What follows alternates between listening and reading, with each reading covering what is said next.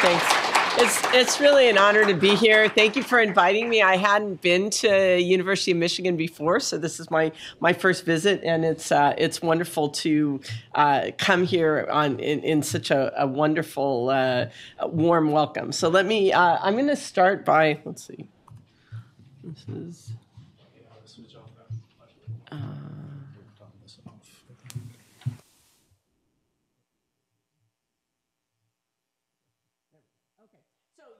Official bio, but especially when I'm talking to students, I'd like to tell you a little bit about the unofficial bio, because students think we have this whole career planned out. You know, I always wanted to be a dean from the time I was born, and just followed a straight and narrow path towards that. So I wanted to tell you a little bit about the really circuitous path that I took. I never thought I would be a dean, let alone an engineer. So my dad was a mechanical engineering professor at Berkeley.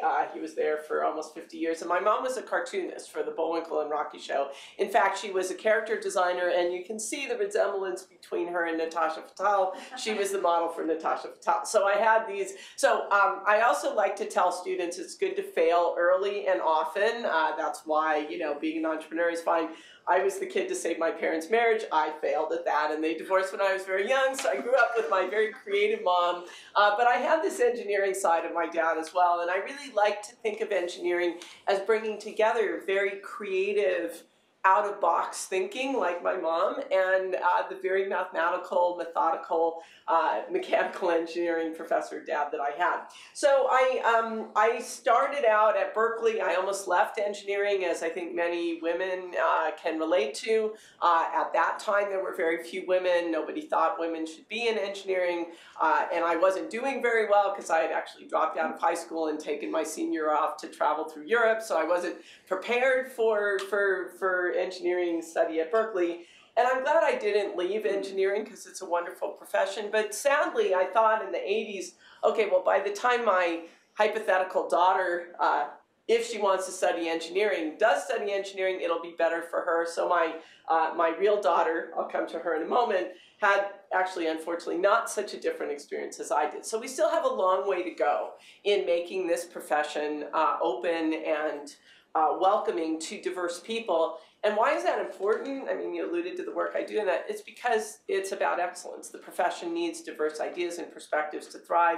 And so we really need to bring in these diverse people who bring so much to the profession. So I went to Berkeley. I finished in 1986. I had no idea what I was going to do next. And so I took a job in Silicon Valley. So this is right off Highway 101 in Great America Parkway. This was my first job in 1986. You see there's nothing behind it.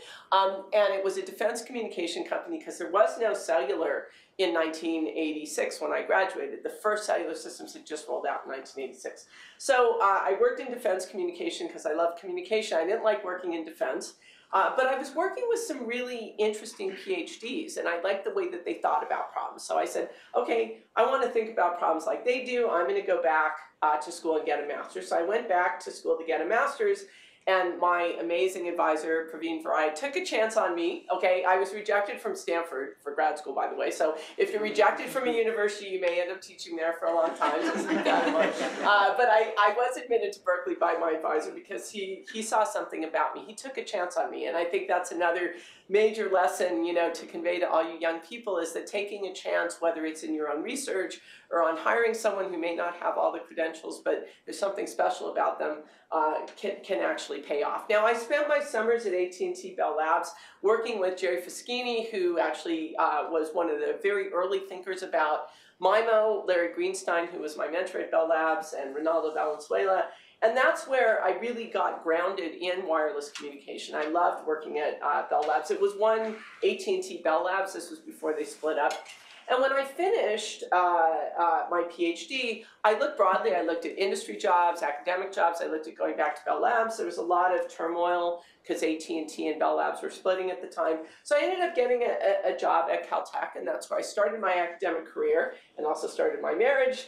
And then I moved to Stanford in 1999. My husband's job was and still is and has always been in the Bay Area. So we've navigated these two-body issues, cross-country marriage now. I have an amazing husband. So we moved back to Stanford. We had jobs in the same place for 21 years. I took the job as dean at Princeton, started in the fall of 2020 in the middle of COVID. It helps to be an optimist, especially when you're taking on leadership roles. So, people said to me, "Are you sorry you took the dean job?" And I said, well, actually all the reasons I came to Princeton, which was to really bring up engineering and make an engineering school thrive within a great liberal arts university and focus on Princeton's informal motto for engineering, which is Princeton's motto is to benefit the nation and all humanity, and that's why I became an engineer, and how to do that in an engineering school within a liberal arts university. All of those things were still true in the middle of COVID, and so I just took advantage of nobody's traveling, I can do strategic planning, I'm not traveling, I don't need to go talk to donors, and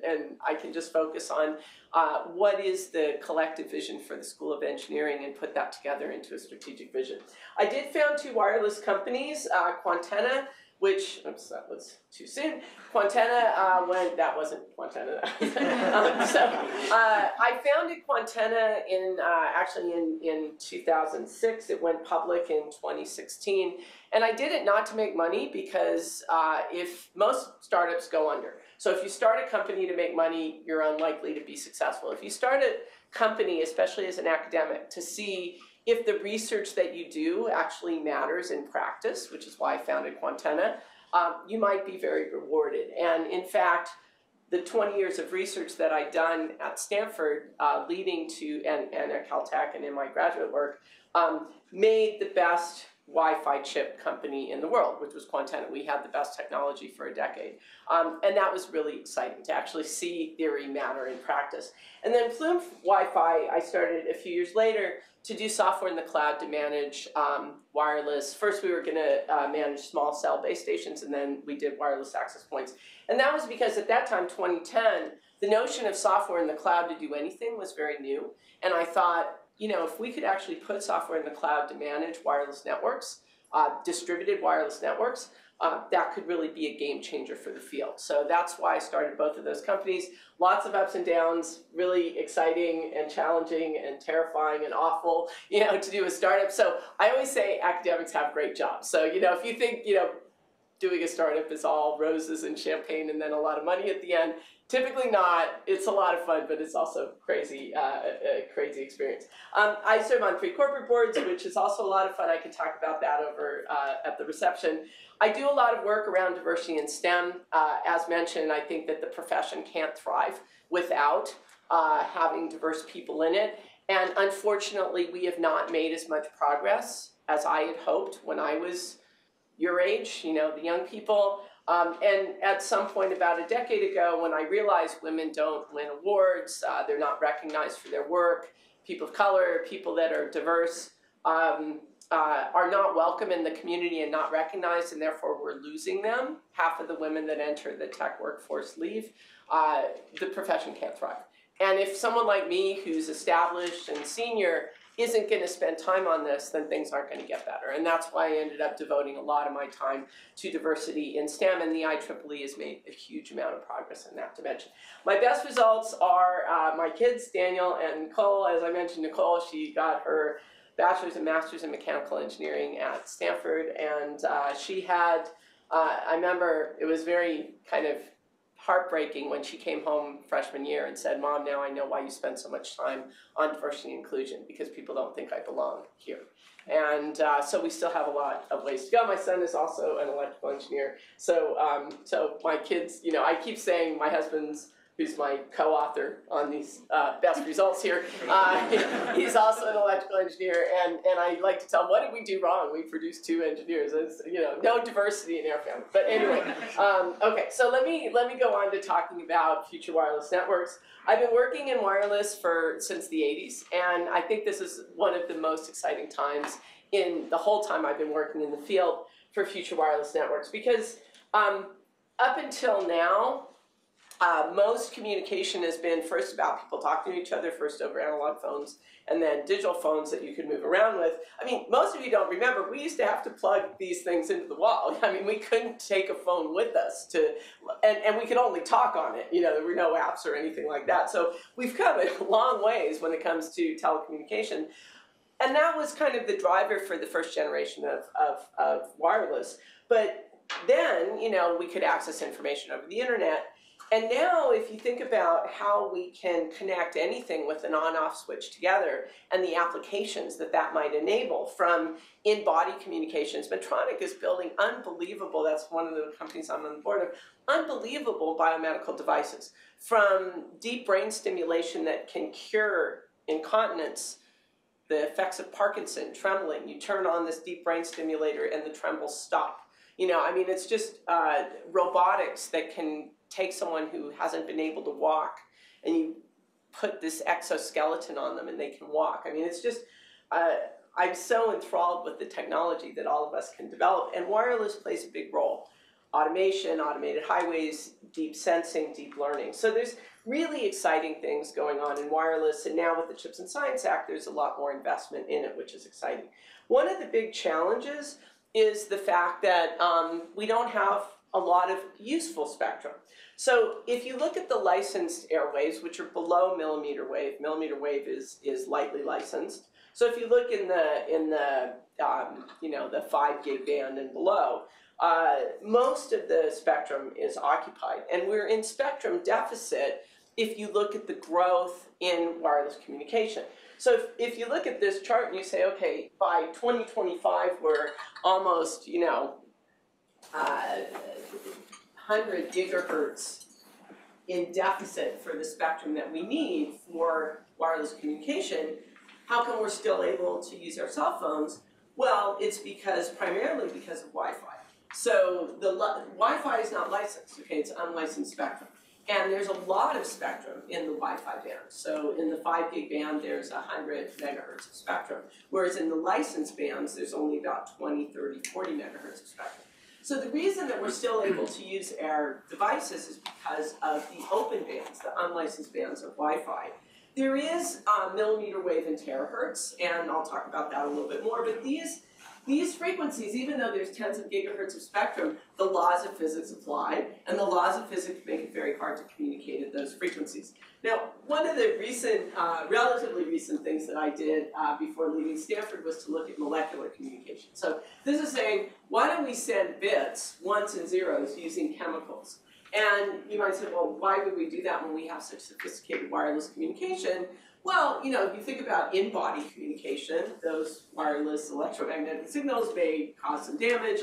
If you think about communicating under the ocean or through oil pipes, molecular communication might work better because the propagation medium is more amenable to sending communication over chemicals. So we got on the order of bits per second with molecular communication, which isn't, very fast, but it's enough to turn on or off a drug delivery machine or certain types of devices. So that was pretty fun. So we don't have good ways to use more spectrum other than Wi-Fi, which is also starting to fill up. And we see that this Internet of Things, where anything with an on-off switch can communicate, is growing tremendously. So how are we going to support all of the devices that are associated with the Internet of Things when we're kind of out of spectrum? And that's one of the things that's really interesting to me about challenges in wireless communication. How do we take all of these different types of applications, which have different requirements, in very limited spectrum and make them work reliably? And it's one thing if your phone doesn't work well and you're watching cat videos. It's another thing if you're using this for self-driving cars or remote surgery. You don't really tolerate unreliable communication, yet wireless communication is by nature unreliable. So how do we build this next generation of systems that's going to solve the spectrum shortage, be reliable, and support such a broad range of different applications? So that's the thing is smartphones and all of the drivers for wireless and Wi-Fi and cellular have always been about just getting to higher data rates. That's all we've been focused on. How do we, double the data rate or increase it by an order of magnitude? We haven't really focused on low energy consumption. So if you think about something that's going inside the body, or that you're embedding a sensor in a bridge to measure the stress and strain, and it's got to last on batteries for the lifetime of the bridge, you need very low energy consumption, which is very different from how we've built systems with smartphones where you can recharge the phone. If you think about low latency, automated driving, remote surgery. You have a very stringent constraint on the latency, and if you drop packets and that increases latency, your whole system may fall apart. And then the other thing we haven't really focused on much in wireless is notions of security and privacy and resilience. I'll talk about those towards the end. So the promise of 5G so 5G was released, I mean, it's still iterating this decade, but it was released in 2020. And the promise was that these networks, these 5G networks, would do everything simultaneously. We'd be able to get hundreds of megabits per second, so very high data rates, even peaks of 10 gigabits per second. Now again, if you think about 20 megahertz of spectrum, which is what the license band has, getting up to 10 gigabits per second means you have to do something different than just send data the way we usually send data. That's a very high number of bits per second per hertz to fit into that spectrum. We also want to be able to get 10 years on batteries, so that's for those sensors or the Internet of Things that are embedded in devices that you can't recharge. And then we want instant ultra reliability for these kinds of applications where if you drop a packet, it can be catastrophic. And we want to do all of this with one network. So that was the promise of 5G. This is from Nokia. There were many similar diagrams at the time. And so how do we do all this simultaneously with one network? Well, the dirty secret of cellular communication and next G is that the promises that we make for the next generation of wireless are made to be, like Jonathan Swift said, promises in pie crusts are made to be broken, and that's especially true in wireless standards because it drives the next generation. So I mean, if you think about what people are talking about, oh, now we got to start working on 6G because we've deployed 5G, but 5G didn't deliver the promise that it said it was going to deliver. Yeah, that's why we need 6G. So you have to give us more money to do research in 6G, and you have to go out and buy a new cell phone that has 6G because we're really going to deliver all of this in 6G. So when I talk about disrupting next G or 5G, 6G, 10G, those are marketing terms, okay? When your cell phone provider says, oh, we have a 6G phone, it's probably really a 5G phone with maybe a few bells and whistles on it. But there is a need to evolve the technology. So the needs of the applications that I described are not going to be satisfied with current wireless. So what is it that we need to do for the next wave of wireless to be able to enable all these exciting applications? So we need enabling technologies across the board. So I like to have interactive talks. So I'm going to ask a question. Rethinking cellular system design. So the original concept of a cellular system is this picture here where you've got base stations in the middle of all the cells. There were no multiple antennas when this was invented. And then you have mobiles moving around and the mobiles talk to the base station and then you hand them off as the mobiles are moving. So that concept was invented in a particular decade. And I'm going to ask for a show of hands which decade it was invented in. Okay, so I told you the first analog phones were rolled out in the 80s. So it wasn't the 80s. It had to be before the 80s. How many people think it was the 70s? Okay, nobody. 60s. 50s. Maybe 40s. 40s? It was the 40s. Okay, so it was 1948. It was the same year that Shannon's paper came out, in a paper by D.H. Ring, Bell System Technical Journal. And he had a picture exactly like this, except it was all analog and there were no multiple antennas. Okay, so we haven't rethought the way we design cellular systems since that picture that D.H. Ring in his paper that came out in the 1940s. We've certainly advanced the physical layer techniques, and we've advanced multiple access and many other aspects of the electronics, but the concept hasn't changed. So I'm going to talk about that a little bit later. And we've evolved in things like, okay, we can have the base stations talk to each other.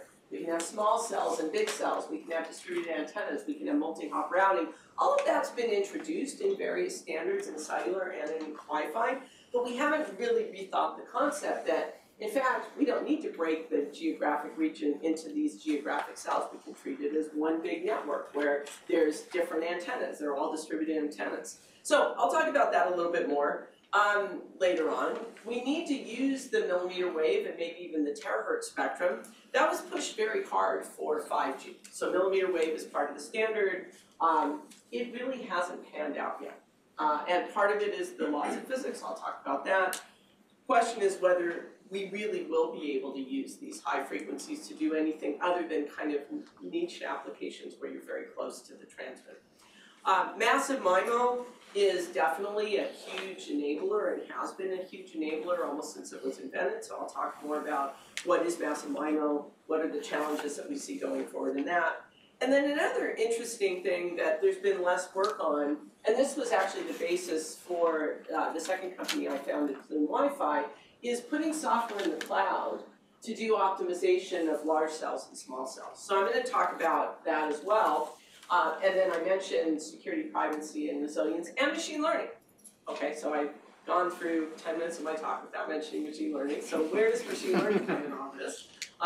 Can't it solve everything? I mean, why are we even listening to this talk? We'll just throw everything in some large language model. It will spit out the design that will do everything we need for wireless communication, and we can go sit on a beach. And people said that. I mean, 10 years ago, it was like machine learning was going to solve everything. Okay, well, can't it enable everything? It's certainly a bandwagon today. And the question is, should we jump onto the bandwagon and say we should use machine learning for all of the things that were on the previous slide? Or should we run away screaming? And you know, I tend to not be a bandwagon type researcher. If everybody is working on something, I run away screaming. But machine learning was intriguing, and it was actually the work I was doing on molecular communication that got me interested in using machine learning in traditional communication. And the reason is molecular communication doesn't follow Maxwell's equations. It follows a diffusion model because you're diffusing chemicals through the medium. So no Maxwell's equations, no channel model. So you can't create a mathematical model for the channel as you can with Maxwell's equations and electromagnetic propagation. So my postdoc, Nariman Farsad, he was working on this chemical communication, and he said, can't equalize the channel.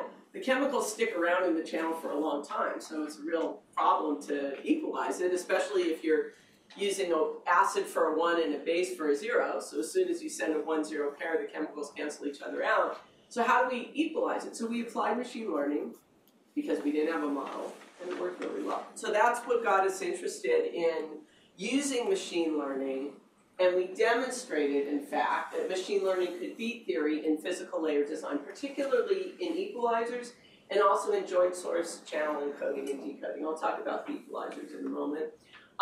But that also pointed to the broader issue that machine learning may actually provide approximate solutions to these network resource allocation problems we've been trying to solve for decades. So I worked in the 90s on channel allocation for 2G cellular networks, which is a graph coloring problem. It's an NP-hard problem. We can solve it.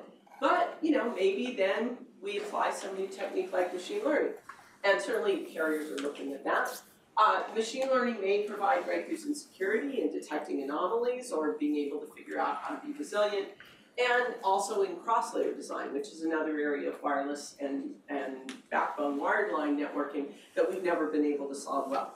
So you can see from this rather optimistic view of machine learning that I've kind of jumped on the bandwagon, at least with 1 foot or 1 arm. And in fact, more than that, we have a book that talking about machine learning and wireless communication, which is looking both at the physical. It's an edited book. It's looking at physical layer techniques as well as the use of machine learning in wireless communication, and the flip side of that coin, which is using wireless networking to do distributed machine learning. And I'll touch on some of that in some of my later slides. Okay, so there are new things to do at the physical layer, from new waveforms to coding to detection, multiple antenna techniques, access, and then using this new tool. But you might ask, especially people as old as me or older, we've heard this before, isn't the physical layer dead? Why are we still working on the physical layer? So the physical layer, modulation, coding, multiple access, has been declared dead many times. All right, so starting in 1971 at the Information Theory Workshop, the Coding is Dead workshop, as they called it, it was declared dead. And it was actually Irwin Jacobs in the back of the room who held up an 8-bit integrated circuit and said, this is going to revolutionize coding, and it did, and so coding wasn't dead in 1971. Then in the 1980s, before cellular came out, there was a sense that, you know, we've done everything there is to do in communications. All the people at Bell Labs, in the group that I ended up working for that summer, they were moved from wireless to optical fiber networks because there was nothing to do in wireless, and then cellular came out and that took off. And then I would say in the 2000s, you know, with the dot-com bust and all of that, there wasn't a lot of work. And then, you know, the iPhone came out and all of the networks were brought to their knees, and so we need to create a new set of networks.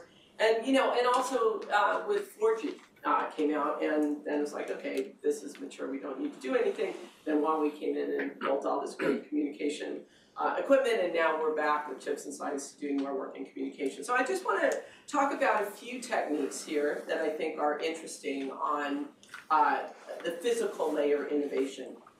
If you look at the different generations of wireless networks and what have we used for the physical layer access. So second generation was TDMA, except in Europe was GSM, 3G was CDMA, 4 and 5G is OFDM.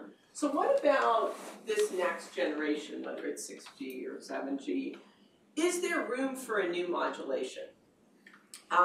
So if you look at these three different techniques, so TDMA is taking your time, frequency, power dimensions and slicing them along the time domain. Frequency domain, OFDM, is doing that along the frequency domain, and code CDMA uses codes to spread across both time and frequency. And OFDM is actually close to Shannon capacity achieving if you can measure the channel and feed that information back. And that was actually a lot of the work I did in my PhD was, what's the capacity of a time-varying channel? Well, if you can measure the channel and feed it back to the transmitter, then you adapt your data rate and your power so that when the channel's good, you send more data. When the channel's bad, you send less data. So it's intuitive, but it requires that you know the channel, okay? And it's not so easy to measure a channel and feed it back in real time to adapt to it, especially as we go to these higher frequencies like millimeter wave and terahertz. So maybe there's room for a new way of thinking about modulation for these new systems where you may not have time to feed it back, you may not have a feedback link, you may not have the complexity in either the transmitter or the receiver to do that. And so I actually was working with a group that founded a company called Cohere on a completely new modulation technique. Doing modulation in the delay Doppler domain instead of the time frequency domain.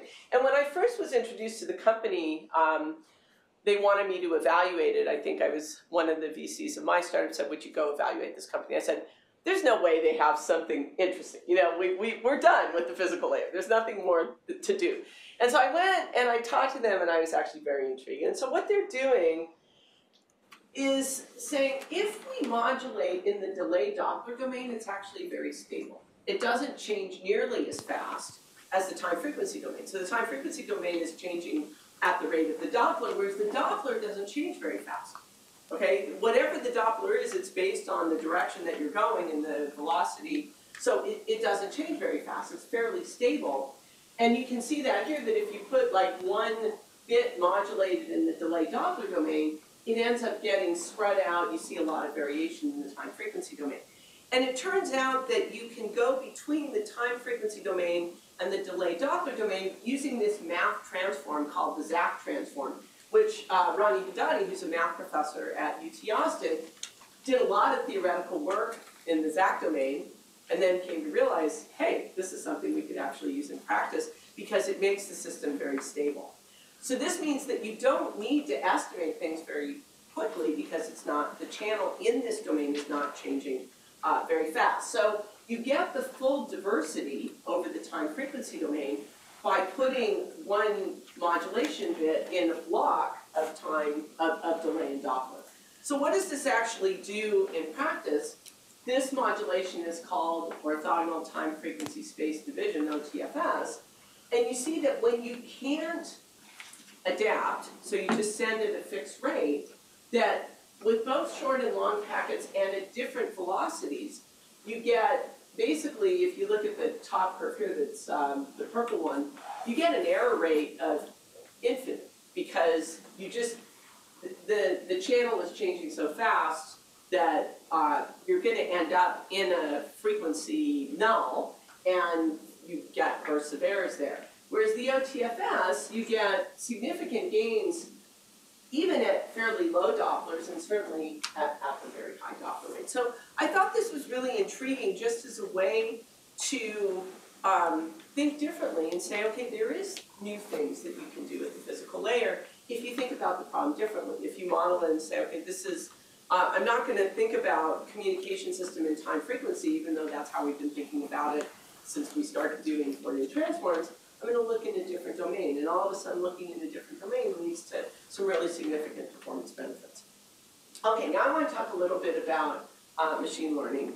And so, so why do we need machine learning? I mean, this block diagram has been the same for all time. You know, if you open any communication book, you'll see a block diagram that looks like this.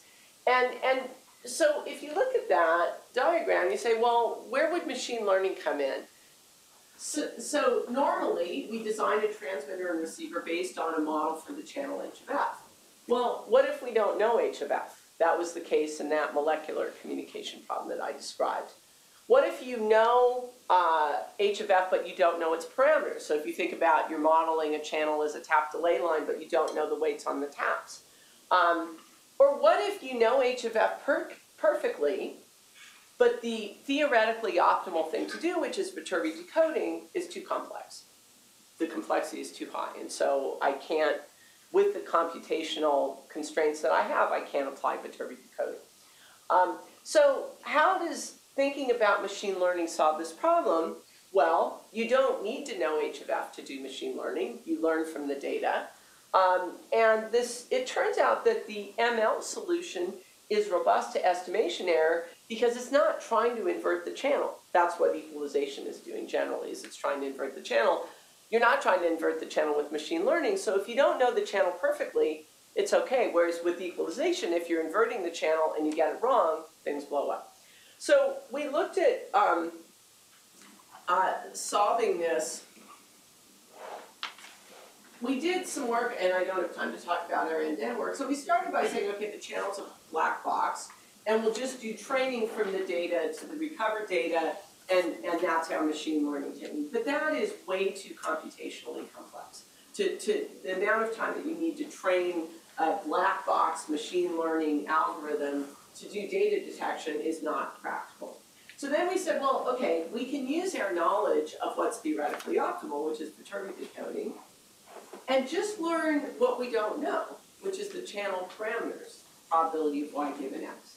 So we ended up using a machine learning based tool to learn that probability of y given x. So the only place that we're applying the machine learning is within the Viterbi decoder. The structure of the decoder is classic Viterbi, but we're learning the parameters. And it turns out that that gave us almost as good performance as Viterbi with perfect channel state information. Of course, we can't beat Viterbi with perfect information because it's theoretically optimal. So the Viterbi with perfect information is this blue curve. The red curve is this Viterbi machine learning applied to a Viterbi structure, but you use the machine learning to learn the channel. So you can learn the channel very well and then apply what's theoretically optimal. If Viterbi doesn't know the channel, you get this kind of error performance. Because again, Viterbi decoding is trying to invert the channel, so if you don't know the channel well, you get very high error rates, whereas this Viterbi net is much more robust to estimation error. Because again, it's not trying to learn the channel itself. So this is what we found, and again, this is just one piece of a lot of work that we did on applying machine learning to doing equalization, is that you can get much faster training and lower complexity than an end-to-end machine learning based technique. But we also showed in other work that this machine learning could beat Viterbi if you had a computational complexity on your decoder, because Viterbi is exponentially complex in the data rate and the number of multiple antenna parameters and so forth. Okay, so what this led to was thinking about neural networks in a different way. So this is that classical communication system I said before. Can we as communication theorists think about ML as a communication system? And we haven't done any work on this, but I think it's really interesting to think about maybe some of the theory of machine learning, if we think about it as a communication problem, we might be able to understand machine learning better. So the idea is that, so what is machine learning doing? You have input data, and then the output is classification or some kind of a decision. The training is really compression, right? So when you look at this is the neural network. Picture of the neural network. The neural network is taking all of the training data and reducing it down to the weights and the biases in the machine learning algorithm. So if you say, millions of training data, what this training of the neural network is doing is compression. It's taking that millions of input data and reducing it down to W and B. So is there anything we know about classical compression or theoretical limits of compression that could tell us more about how long we need to train? How close we're getting to the theoretically optimal W and bias? I don't know the answer, but it's an interesting way to pose the question. And then once you've done that identification of the parameters, this is also just a communication system. So again, is there theory of communications that we could apply to understand machine learning better? So that's an open question that I'll pose. Let me move to massive MIMO. So here, the idea of massive MIMO is that if you have hundreds of antennas, you can point a beam directly at your receiver. And that removes everything that we've been worried about in communications for the last 3-4 decades. Okay, so we worry about fading. These reflections come in shifted in phase and time, and they cancel each other out. And that's why if I'm standing here, I may have a really good signal, and if I move to here, I have a bad signal. This removes that because there are no reflections, pointing the beam directly where I want to go.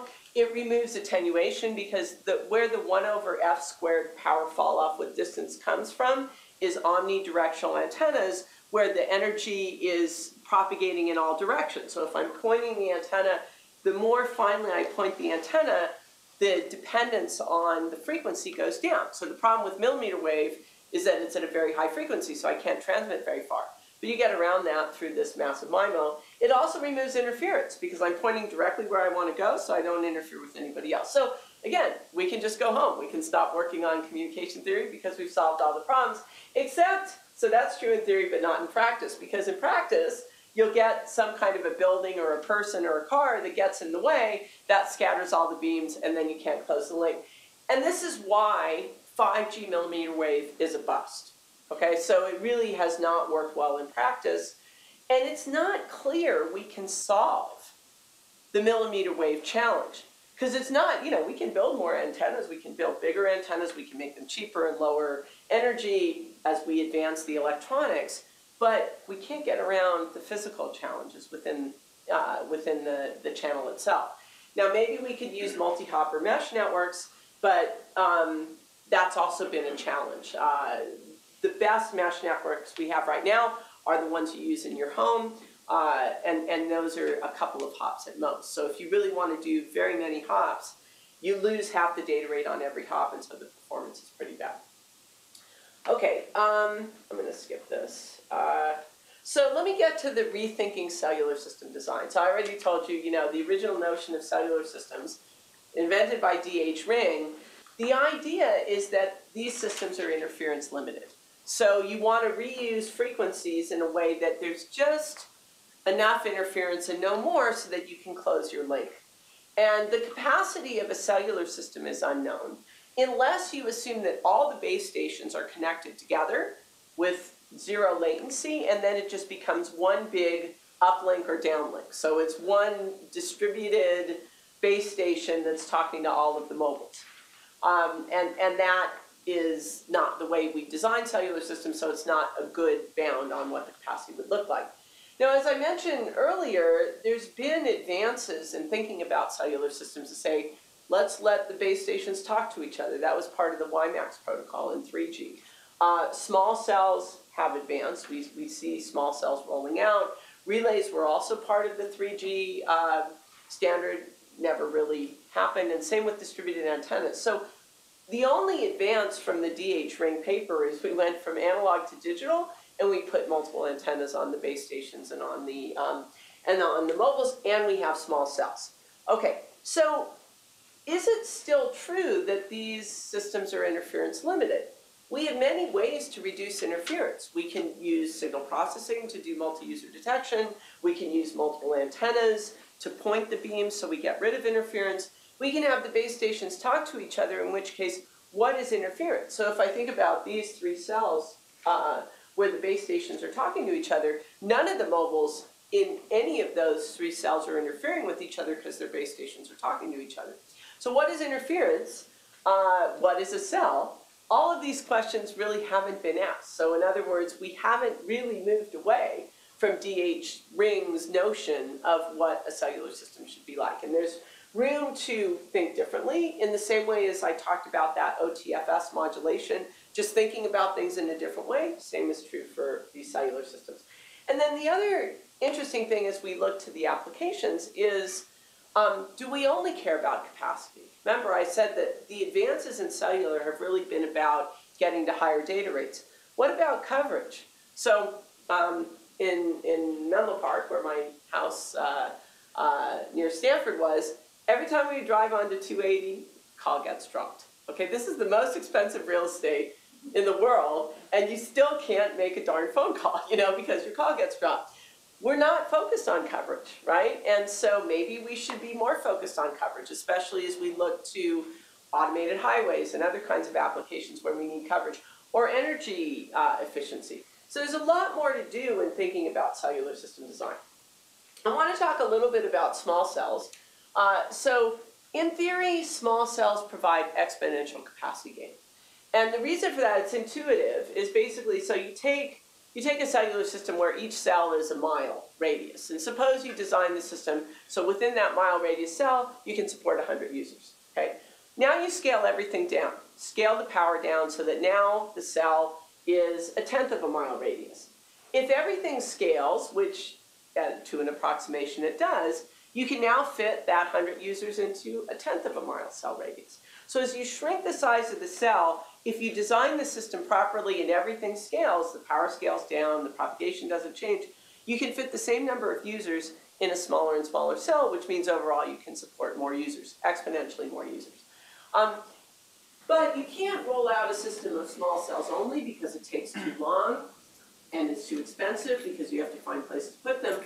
So most cellular systems are hierarchical. You have large cells that you roll out so that you can't sell a 6G phone unless you have 6G coverage around the nation. So you put up these big cells with a mile radius that have 6G coverage.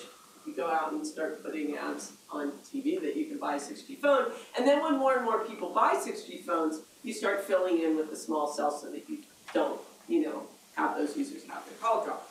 So how do we optimize these kinds of networks? Well, I mentioned before that the graph coloring problem, frequency allocation, and second-generation cellular was an NP-hard problem. Now we have all these other parameters we need to optimize. MIMO, power control, large and small cells. I call this is NP really hard. It's not just hard, it's really hard. But fortunately, we have all these advanced optimization tools that can optimize over millions of parameters. But we haven't really made a lot of progress in network resource allocation optimization. And again, maybe this is a place where machine learning can play a role. But one of the things, and this also came out of my second startup that we start thinking about is, the problem is that doing everything in the cloud, it's complex to optimize everything. Plus, there's latency of getting the data up to the cloud and back. So what if we did things in the fog? We just look at the base stations that are close to each other, because the ones that are far away aren't really interfering that much.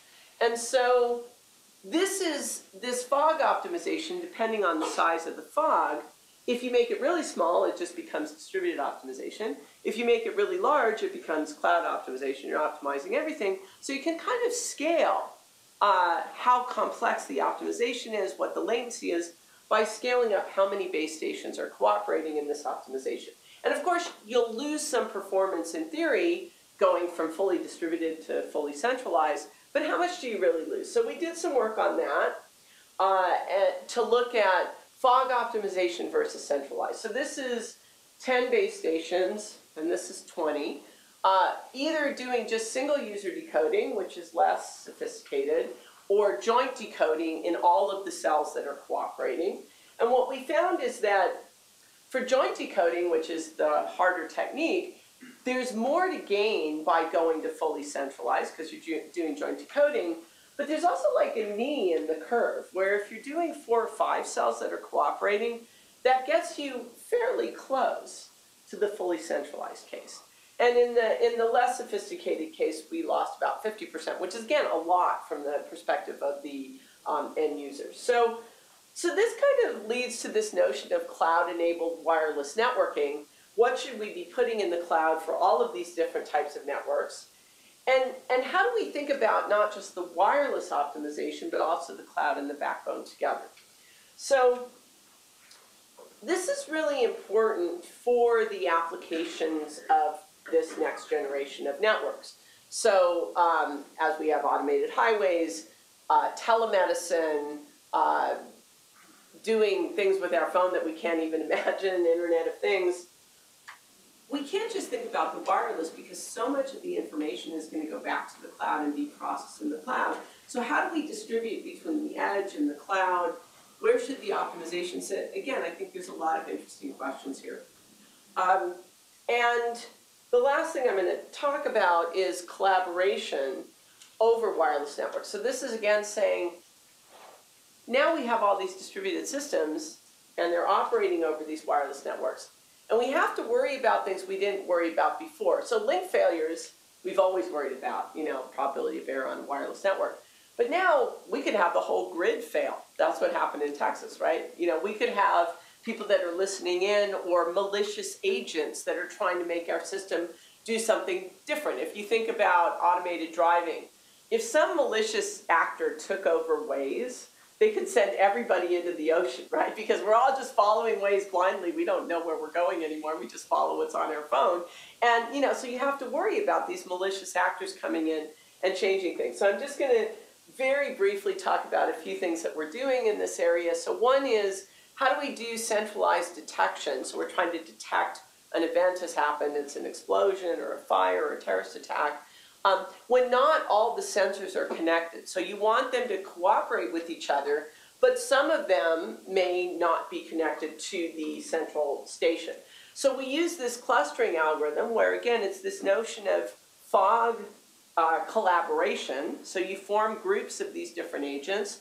They communicate with each other, and then with high probability, one of the nodes in these circles will actually connect up to the fusion center. And you can, we did a similar idea with federated learning. So we said, okay, what if we want to now learn something across all of these different devices, but they're not all connected to the centralized cloud that's doing the computation. And so it's kind of this combination of how do we make sure that we can converge, what's the right algorithm for these different devices to cooperate with each other, taking into account the fact that the link is bad. And the last, we can also introduce privacy in here as well, because when these nodes are talking to each other, they may not want to fully share their information. And the last topic that I'll just briefly touch on, because it's one of my favorite, is this notion of trust and resilience. So if you've got a team of robots and you want them to perform a particular task, but one may be malicious, okay? So how do you identify the malicious robot that's trying to make you go in the wrong direction or crash the whole team of robots? So it turns out that you can use the physical location of the robot, because that's something that's hard to spoof, to try to identify which is the malicious robot. And what we found is that you can converge on getting rid of or not taking into account the data from these malicious robots so that the true consensus value converges to the right value, even if you have half of the agents in your system be malicious. And again, I'm sorry, I'm happy to talk over during the reception for more details on this. I just want to end with a few happy thoughts. So there's a lot of exciting research problems for all of you students out there in this next generation of wireless technology. It's a new era for U.S. technology innovation. For those of us that have been working in this space for decades, the CHIPS and Science Act is tremendous. And it was mentioned that I'm on Biden's Council of Advisors for Science and Technology. I was actually on the working group that made recommendations to how to spend the money, the $30 billion of money for semiconductors, and I was invited to the signing of the CHIPS and Science Act. So that was a really exciting day. It is the best time to be working in this space. There's huge investment, and there's a huge recognition that we are behind, and that if we want to maintain innovation and national security in this space, we need to solve a lot of the problems that I've talked about.